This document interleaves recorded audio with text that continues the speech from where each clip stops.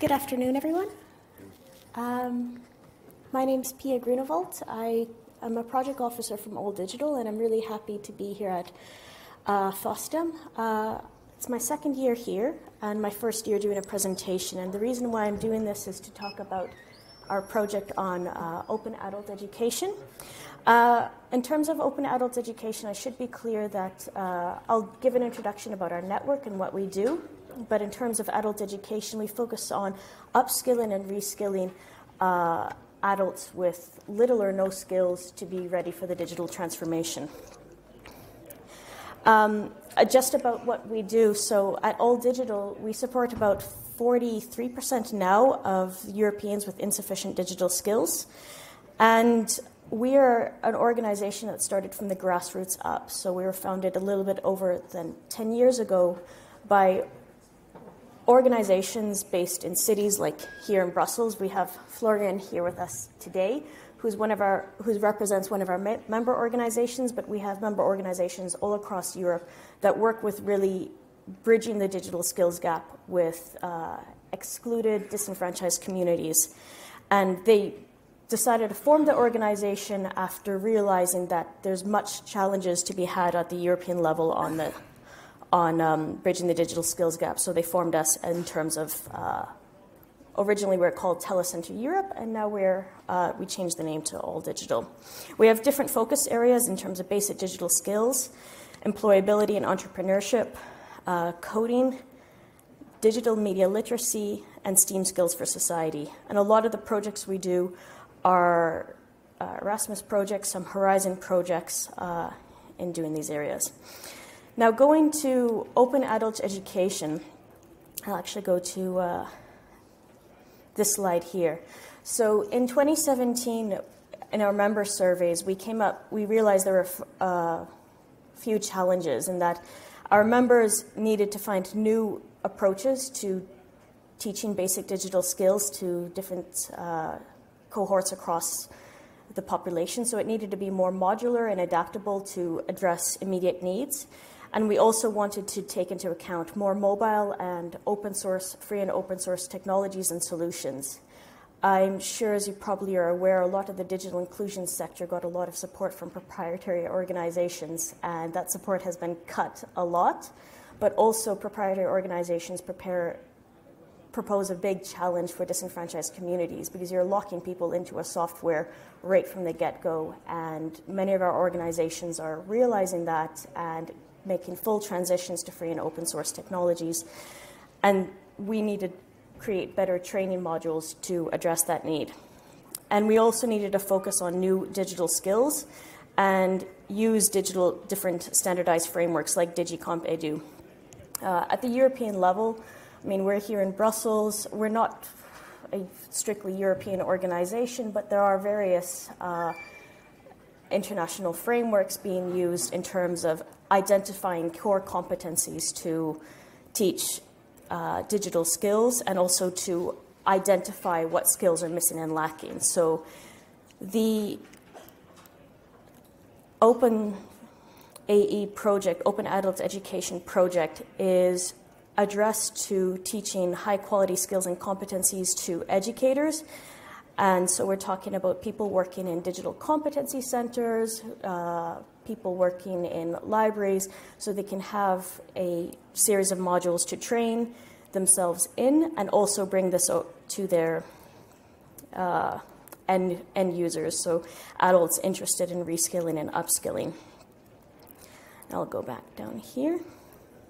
So we're developing a curriculum. We have a curriculum already developed, and we have a toolkit on open technologies that are mapped according to DigiComp Edu. So we use DigiComp as a area which we identify what skills educators need, and we use, and with our consortium that are a few organizations very adept in free and open source technologies, we identified resources and different modules and softwares that we can use to train e-facilitators or digital educators.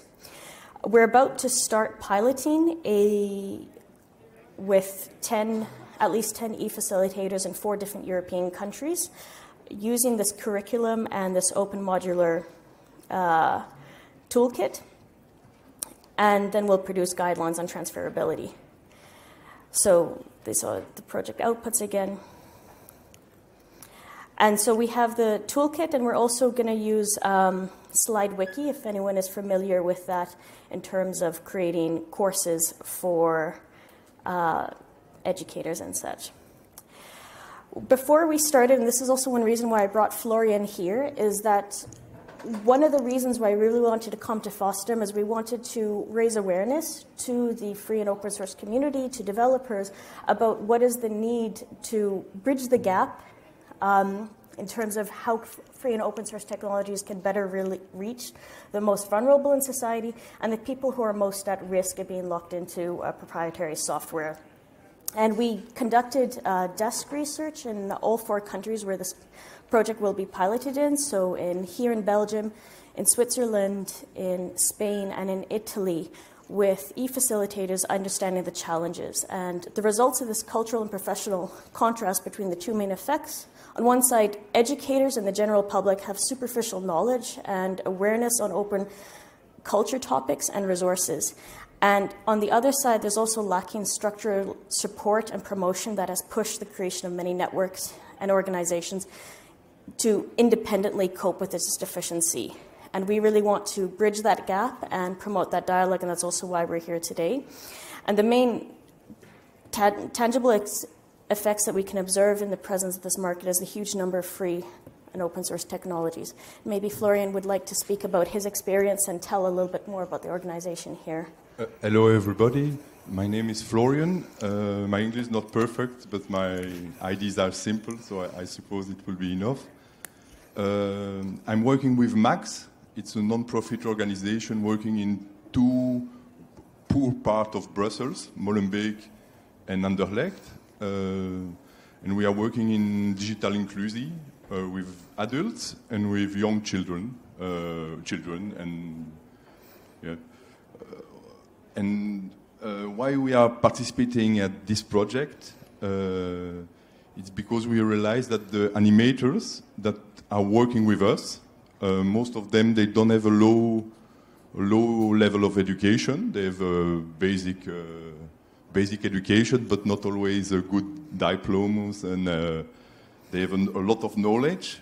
But we realize that they can be very good animators because they know better the way of thinking of simple people of this part of the city, because they are simple people like me. I'm a simple person also, but it makes a normal relation with the people who are learning, and it's easy. So we have people also wearing, I don't know, comment tu dis un foulard islamique?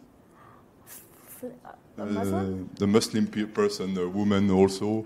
And, well, this kind of things. We try to work with peers, but we realize that these e-facilitators don't have a big knowledge about the open source way of thinking and the tools. It's not something normal for them. And so we try to take this opportunity to professionalize better the work they are doing with this kind of tools. And why we are choosing this direction? It's mainly for 3 reasons I want to share with you. The first one is it's about collective intelligence. That the people who are in the classroom have a knowledge, they have competences, they have needs, and what we try to do is to understand the needs they have, but also to start from the power they have, to be open to the knowledge they have, but also to the way of thinking. Well, that's the first thing, and I think that open source tools can help, especially to develop this kind of things. And the second thing for e-facilitators is that they're not always conscient about the tools they are using and the consequence about using these tools. So, for instance, we are still using Microsoft.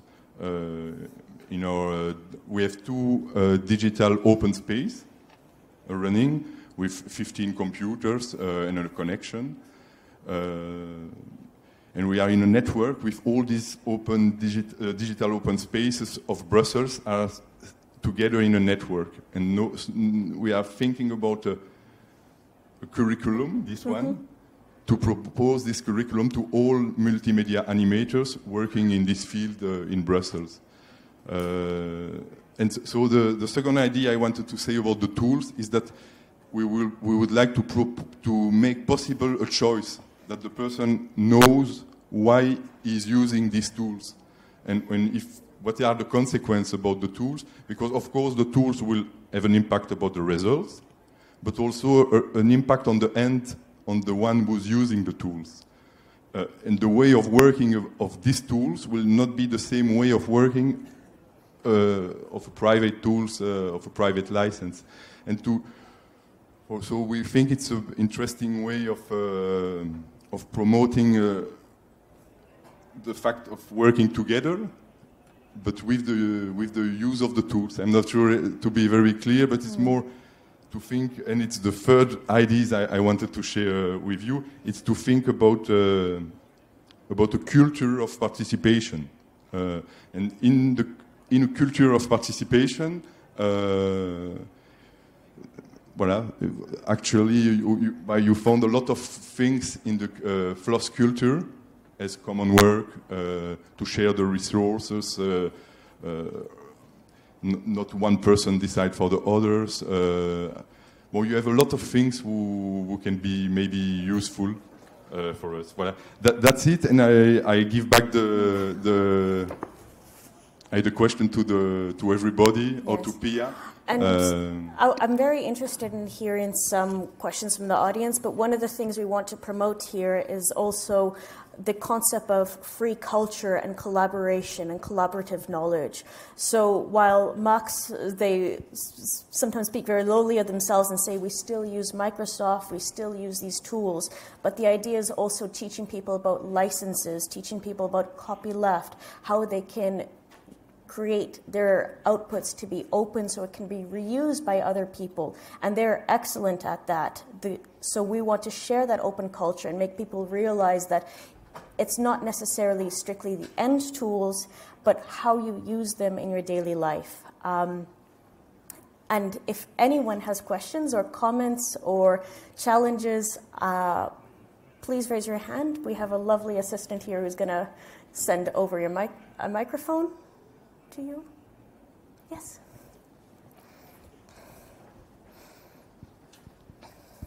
Hi. I just want to ask, you said you have your curriculum in SlideWiki, is that correct? Okay. So if I understood correctly, what the curriculum you're currently developing is something like a train the trainers. So is that correct? Yes? Yeah. Okay. And what kind of language do you have so far? Oh, so this will be in English, French, Italian, and Catalan, a little bit also in Spanish and Dutch. And this is also one reason why we're starting to pilot in April, because it takes a long time to translate it in that many languages. And with the SlideWiki tools, once we have it closed, but once it's open, it'll be open for everyone to use the slides in their education. It's not open yet, but once piloting starts, it'll be open as they're released. So, and if you look at the OpenAE website, that will be accessible to everyone. Another question? Or comment?